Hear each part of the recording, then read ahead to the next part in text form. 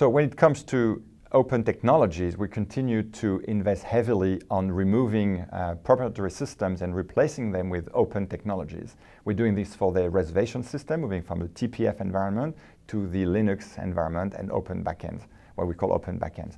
But what the benefit for our customers is, again, they will be able to access open solutions that are not proprietary to Amadeus, but that they could use to deliver on top and develop customized solution on top of those elements, of those components. The second thing we're doing is we're also using open source community to contribute to those open source. That's the partnership we have, for instance, with Red Hat, which is the #1 provider of Linux support solution, and expanding much beyond that.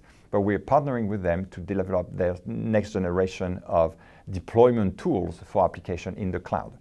We have partnership with Couchbase, with MongoDB, with all the people that are working in that area where we contribute to the community. And of course, we benefit also from these open source solutions. And the benefit for customers, they can use it because it's free.